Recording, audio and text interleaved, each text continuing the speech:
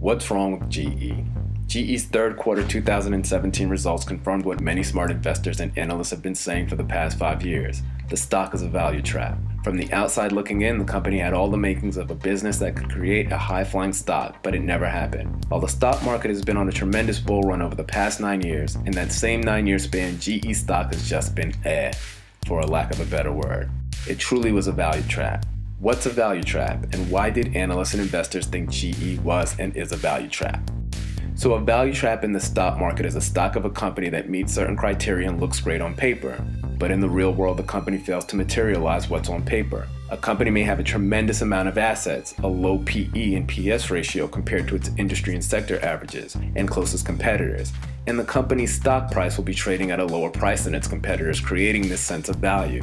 This sense of value is what draws investors in, trapping their investment in a stock that eventually underperforms the market. After a significant amount of time, the company hasn't been able to maximize its assets, its stock price, its PE, and its PS are still lower than its competitors and the industry and sector averages. What has GE been doing to be classified as a value trap?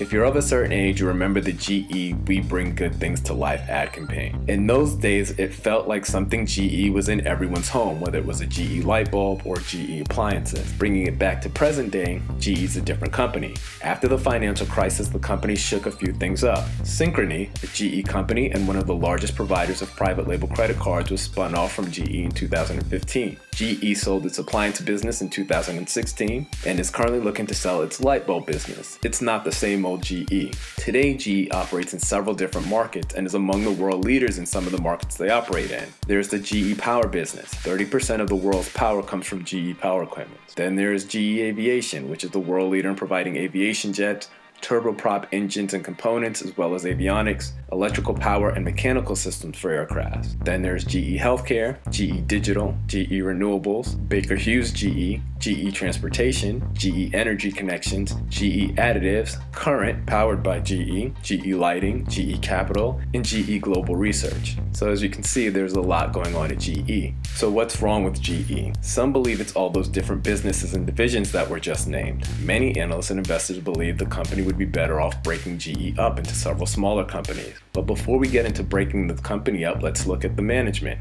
Underperforming companies are usually tied to an underperforming management. Jim Immelt led GE from September 7, 2001 to his retirement on August 1, 2017. It was a tough run for Jim Immelt, being named CEO only 4 days before the 9/11 attacks. Immelt took over GE while America was struggling with the burst of the dot-com bubble and had to maneuver the company through 9/11. Then there was the financial crisis to deal with, and as of recently, the drop in oil prices. However, in the same span of Immelt running GE, the Dow Jones Industrial Averages increased 128%. The stocks of Honeywell and United Technologies, some of GE's closest competitors, have increased by 285% and 262% respectively. While Honeywell and United Technologies were able to navigate the ups and downs of the economy and markets, GE under Immelt was not. A new beginning. John Flannery was named the new CEO of GE, and Jim Immelt, feeling comfortable in Flannery's understanding of the company, retired 3 months earlier than expected. John Flannery is known as a turnaround guy. He was able to turn around GE's healthcare business when he took over the division, but can he do it again? Flannery admits that GE has not performed well for its owners, but he believes going forward the company will create the most value from a core portfolio of businesses. From Flannery's recent interviews, core business focus and cost cutting is what will right the ship at GE. Flannery has stated that within GE there are too many resource-intensive businesses with no prospects. Flannery wants GE to renew its focus on healthcare, aviation, and energy.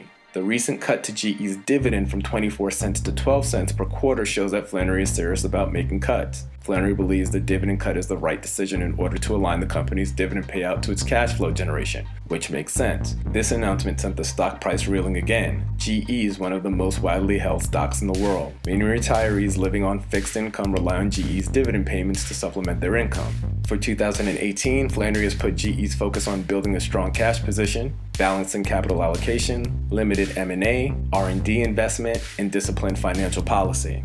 Many analysts and investors wanted a more aggressive approach from Flannery, like breaking up the company to extract the value. Flannery noted in one interview that there was a time when people wanted GE to sell its aviation business, and now it's a very successful business under GE. Flannery feels the issues that GE faces now were some of the same issues that he faced when he took over the healthcare business, and as mentioned before, he was able to turn that business around. Flannery believes GE has the customers and the revenue, but they have to run the business better and manage the company's assets better. A few years ago, GE had a 2018 outlook of $2 per share. Now expectations for 2018 earnings per share is $1 to $1.07. GE also plans to borrow $6 billion to fund its pension plan, which will add to the company's already huge debt load. Flannery admits the turnaround is going to be a heavy lift, and many analysts agree with him, downgrading the stock even more once GE releases 2018 outlook. What does the Seville Report think about GE? Understanding what Flannery wants to accomplish at GE, an investor will need to keep in mind that GE is not a one-year fix. GE is a big ship, and pivoting the company and moving it in a new direction will take lots of time. We like Flannery's plan to cut costs. Cutting costs to us is the easiest thing to do for an underperforming company. We expect to see divisions within GE shut down or downsized or sold off. We also expect layoffs to come as well. How the market reacts when this occurs is anyone's guess. We believe a concentration on cost and better management of the company's assets, as John Flannery stated, can be the start of better days for GE. The patient investor will be rewarded by GE, but it won't be next year. We believe GE stock will continue to drop and base between $8 and $12 before increasing. If you're a believer that you buy when there's blood on the street, then now is the time to buy GE. However, if someone were to invest in GE now, they should have a 3 to 5 year outlook. We hope this adds value to your investing. If you want to find out more about the Seville Report, go to sevillereport.com. Leave us your email to get updates. Happy investing.